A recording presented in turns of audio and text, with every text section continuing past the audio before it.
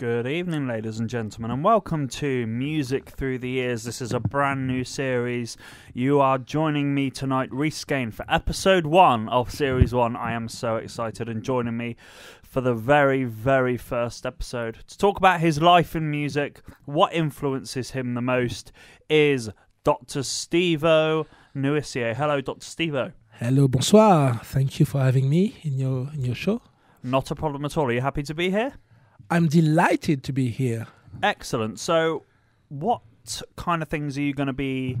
Just give us a brief overview of what we're going to be having a chat about this evening. I would like to think about think about as well all the artists who kind of shape my music influence and also life. Cool. So, where did it all start for you in music? What got you into music first of all? I have always liked music as far as I remember. I remember when I was young, there was this French singer called Chantal Goya. She had kids songs, and I was doing show with my teddy bears and stuff like that.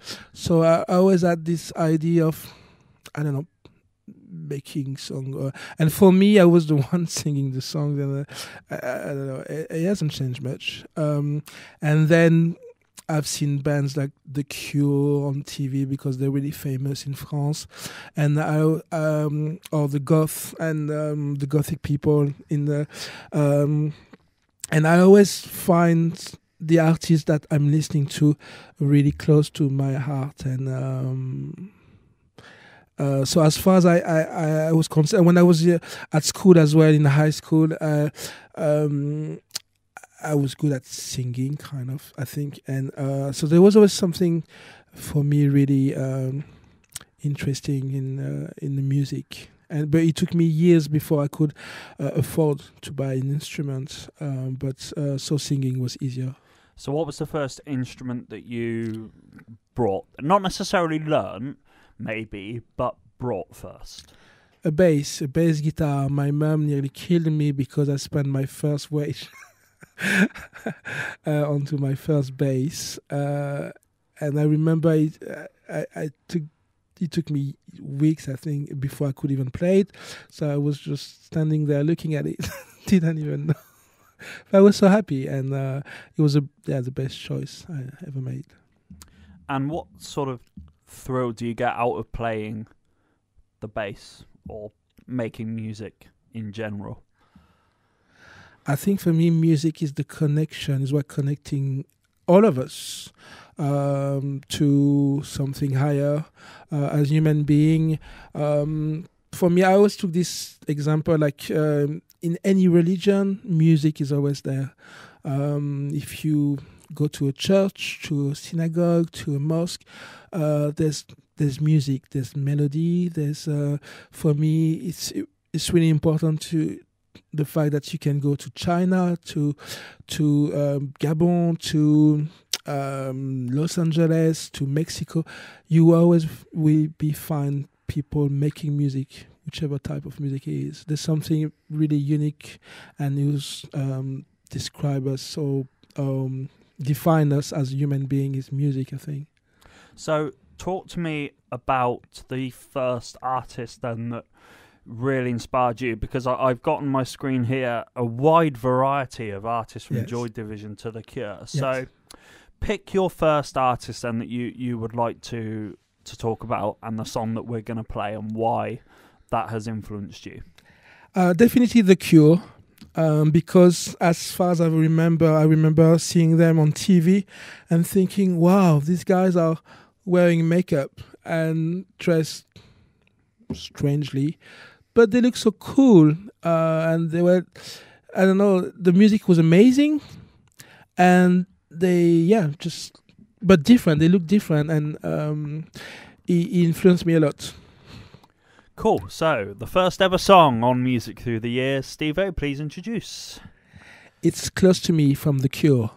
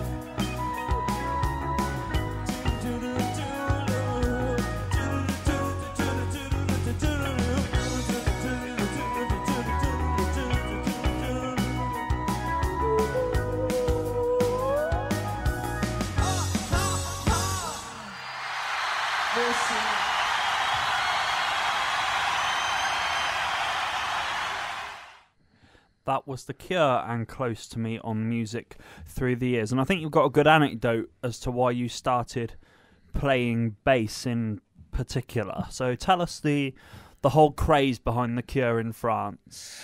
First, there's this word. We have this word in French called a curist, which is basically a word for the fan of The Cure. So in the 80s, you were either like a punk or gothic, and you had the curists, which are just the people, the fan of The Cure. This is how big The Cure are in France. We love them. And I remember when I was in high school with my friend, we all wanted to, the usual, make a band.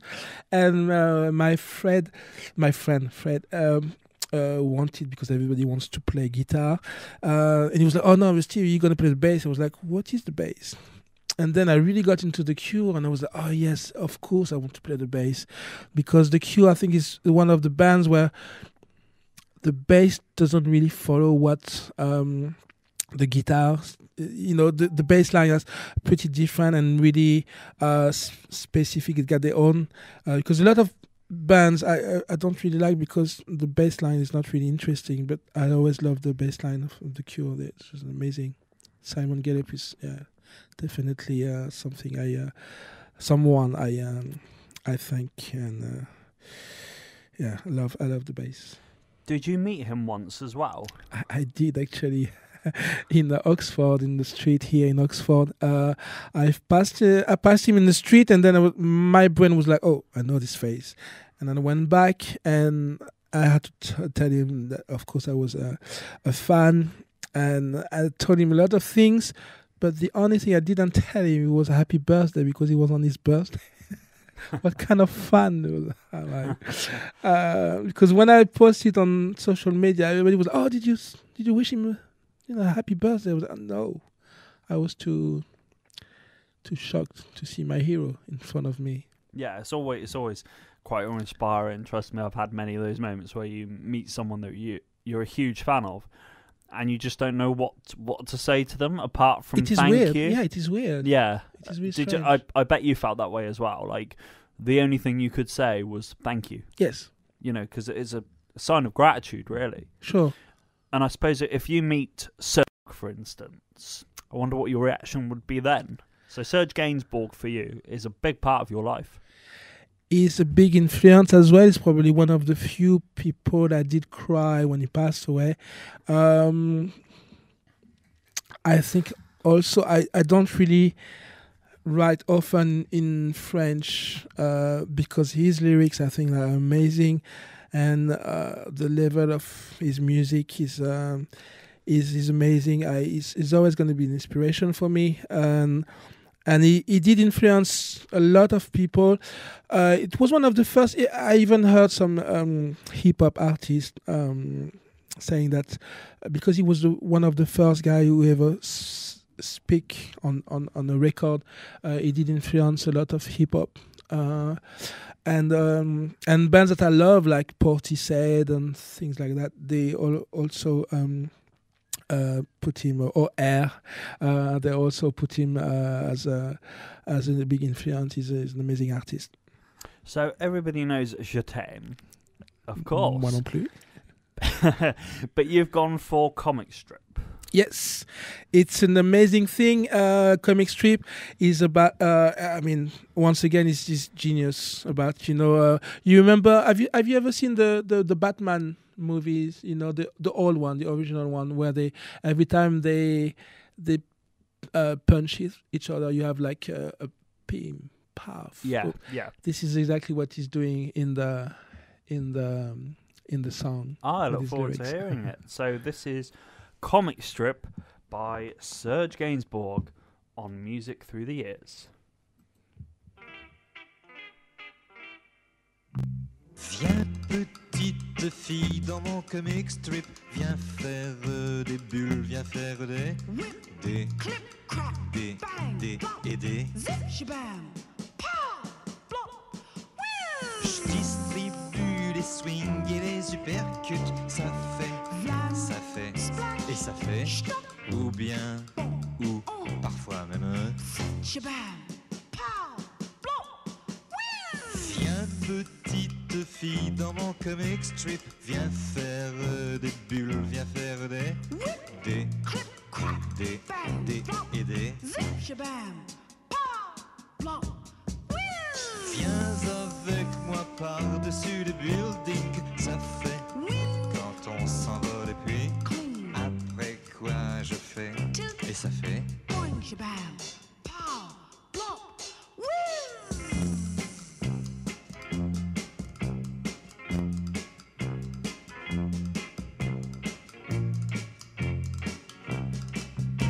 Shabam, pow, plop, woo!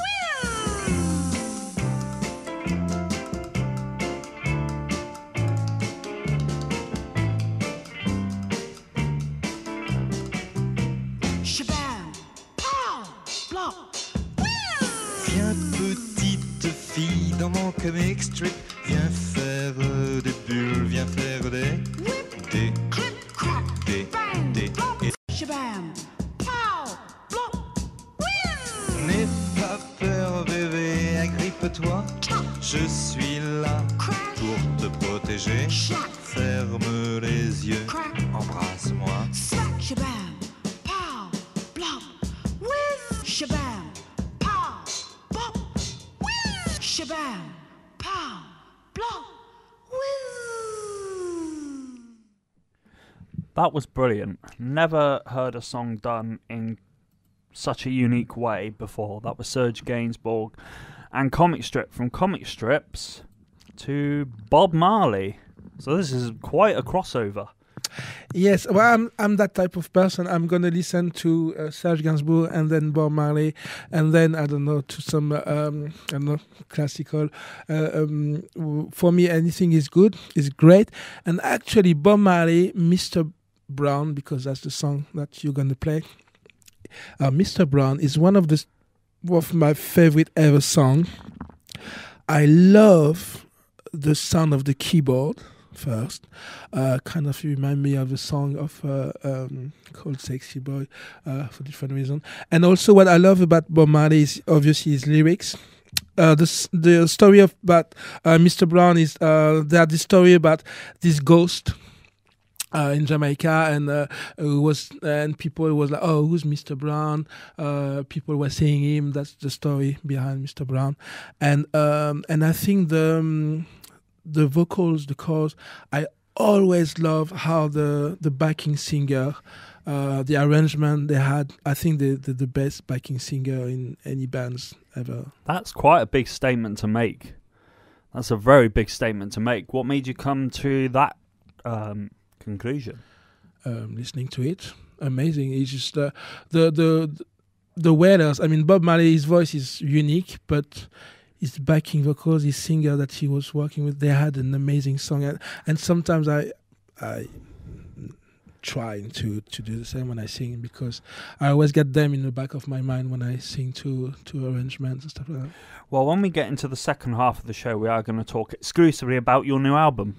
Great. Which is called Breakfast on Mars. Very interesting. Well, after our little quiz halfway through, you always enjoy a quiz. If you've listened to any of Dr. Steevo on radio, you'll know Dr. Steevo loves a good quiz. So that is coming up very, very soon. So this is Bob Marley and Mr. Brown on Music Through the Years.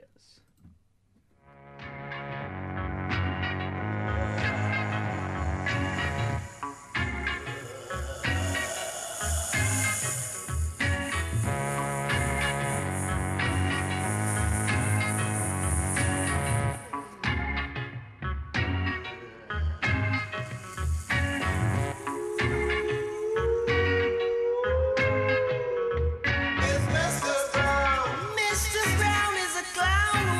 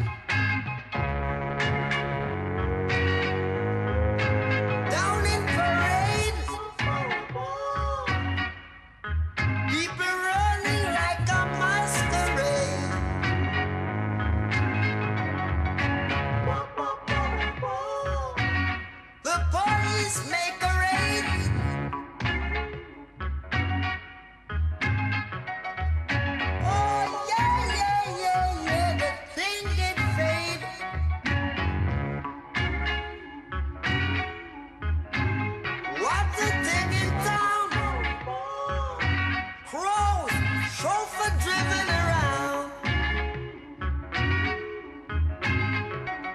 skanking as if they have never known the man they call Mr. Brown. I can tell you where he's from now. From Mandeville to Sligoville, coughing, running around. So we get to the halfway point, and every Music Through the Ear shows will follow the same format. So the first half, because every show about 45 minutes long, so the first half will be talking about artists that influence you, and then the second half will be talking about yourself and your music. So Breakfast on Mars, Dr. Steevo. Great. Well, it's my new album, which just came out last month on the 30th of January, which is my sister's birthday. It's a collection of songs, of tracks, because it's an instrumental album. I wanted something really dancey for the dance floor, and also, but it's kind of going in the other way usually, because the last two songs are pretty chill. So I went the other way. I think maybe people would have started with a chill out song going all the way to dancing. But I was like, no, let's go straight to the dance part of it. Cool. So here I've got a quiz. Yes. On The Cure. 10 questions. Excellent. Wow. Of The Cure. So before we play a track from your album, Right. Are you ready to have a quiz Yes. about The Cure? Of course. Here we go. Let's see how many you can get. So how many singles have The Cure released? 37, 42, 32, or 47? Okay.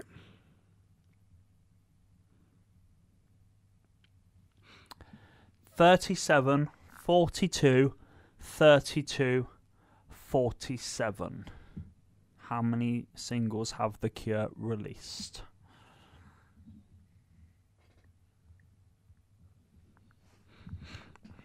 Okay.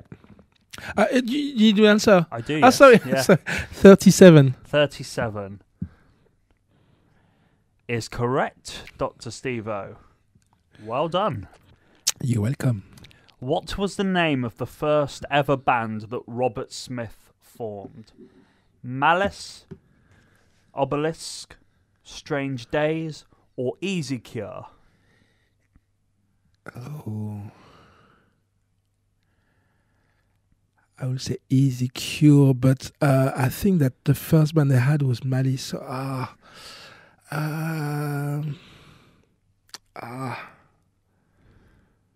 I think they started as Easy Cure, but their first band when they were young was Malice. Let's have a look. Are we going to go for Malice? Yes. Yes, Malice. No, incorrect. It was Obelisk. Oh, really? Oh, I didn't know that. Complete the lyric.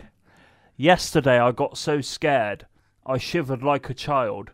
Yesterday away from you, it froze me deep inside. I felt like I could cry. I did not find the smile. It made me want to die. It made me want to die? Let's have a look and see if you're correct. No, it froze me deep inside from the track In Between Days. Oh, he probably saying that in the second verse then. There have been 19 official members of The Cure. Yeah. True or false? 19. 19, yes. False. False. Is that correct? Nope, that is true. There have been 19 members of The Cure. Have you got the names? I don't have the names, no. Unfortunately, we 19 don't is have a time. lot. Yes. But what was The Cure's first ever single? 10:15 Saturday Night, Yes. Boys Don't Cry, Jump in Someone Else's Train, or Killing an Arab? What was The Cure's first ever single? 10:15 Saturday Night, Boys Don't Cry, Jumping Someone Else's Train, 10:15 Saturday Killing night. an Arab, 10:15 Saturday night. Is that the right answer? No, it was Killing an Arab. Was it? It was. Okay. Where do the Cure originate from? Horsham, West Sussex. Crawley, Yeah. West Sussex. Crawley. Tonbridge, Kent. Maidstone, Kent. You're going to go for Crawley. Yes. That is correct. The Cure came from Crawley, West Sussex. 2 out of 10 so far. Let's get that score up. Lullaby and Love Song were singles from which album? Disintegration. Straight away in there, before I've even read the answers. That is correct. Disintegration. Which other band has Robert Smith played guitar for? 60 and the Benches. Correct. Yes. You're on a roll now, Steevo. When was the album Faith released? 81 on what's the story? 1981, Yeah. 1982, 1979, or 1980?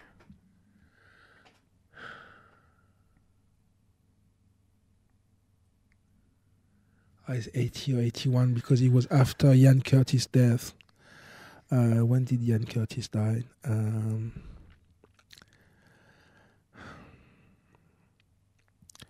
I would say 81. 1981 is the correct answer. And the final question, Dr. Steevo. The Cure recorded a track on the Art of McCartney album celebrating Paul McCartney's work. But which song did they cover? Helter Skelter, Hello Goodbye, Drive My Car, or Got to Get You Into My Life? Helter Skelter. Incorrect. It was Hello Goodbye. So, Dr. Steevo, for one of the Cure's biggest fans, 50% you got there. Ooh, not that. So, Toy, Breakfast on Mars. What about this track that you love? It's I think it's my favorite track from the album. I don't know. It's I think it's the best line. I don't know. It's for me that would be probably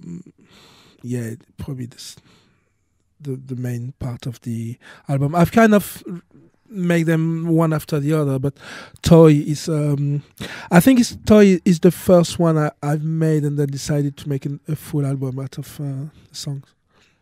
Wow. So shall we play Toy, Breakfast on Mars? Please. Your radio debut. This is Toy off the new Dr. Steevo album, Breakfast on Mars, on Music Through the Years.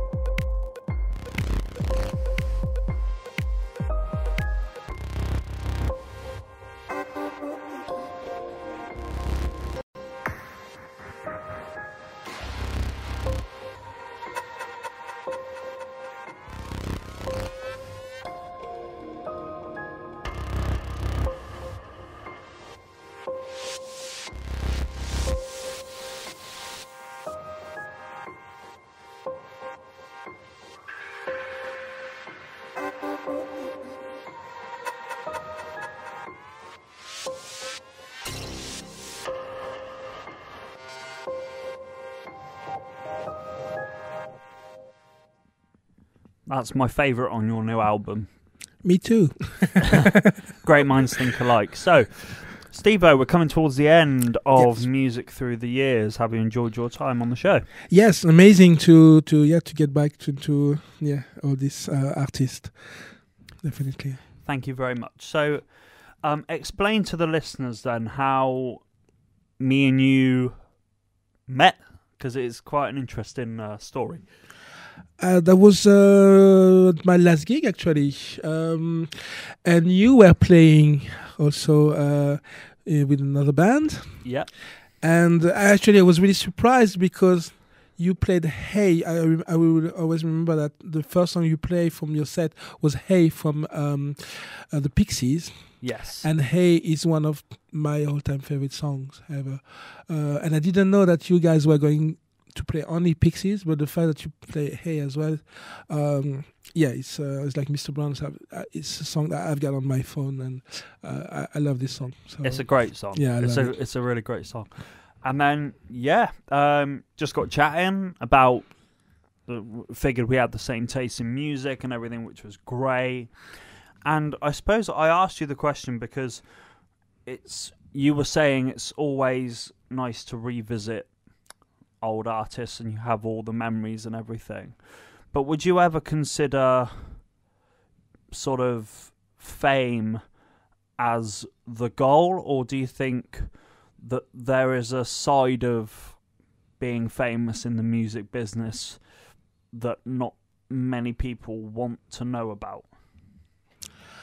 I think that's the fame side that you talking about doesn't interest me. But being popular, it's as long as I remember, even at school, I always been someone popular, someone that people know. A lot of people know my name more, and sometimes I didn't know theirs. So I'm, I have an idea of what it is. A lot of people, because of the way I look, always look at me in the streets for different reasons. So I kind of have an idea of what it is. But the next artist that you're going to play is someone who's really famous, but she's famous for what she's doing and not for just to be famous, if that makes sense. There's a reason why she's famous. Yeah. So what is the reason why Mylene Farmer, which is also going to be our last song of the evening as well, which is a shame because I really, really enjoyed having you on, Steevo. Thank you. It was a pleasure. Mylene Farmer. So what makes her so unique from everyone else that we've had on the show tonight? She's someone who still has a really secret personal life, but everybody knows her. You like her or not. Everybody knows her, but you don't know anything about her personal life, and that's why she's not even on social media or anything. I don't think she even has her own website, but she's always going to be number one. A fan like me always going to see. She's filling up stadium. I think she filled up the Stade de France twice, which has 80,000 people. I think she's the first artist to do that, and but she's not on social media. She hasn't got her own website because she doesn't need to. Yeah, it's a great thing to learn because nowadays a lot of people are famous for no reason and with no talent, and that's not what I'm looking for. I'd rather have people to listen to me with that. That's why sometimes I don't even put my face on things, because I want people to listen to the music and not to look at who I am. Very, very positive message there. Thank you so much, everybody, for listening to the first episode of Music Through the Years. Steevo, have you enjoyed your time? I love your show. Thank you so much for having me, Reese. Not a problem. Thank you for talking about your experiences, and we hope to have you back on the show again very soon. My pleasure. Thank you very much, Dr. Steevo. And for the final time tonight, would you please introduce our last song of the evening? Yes, this is Mylene Farmer with Sans Logique. Good night.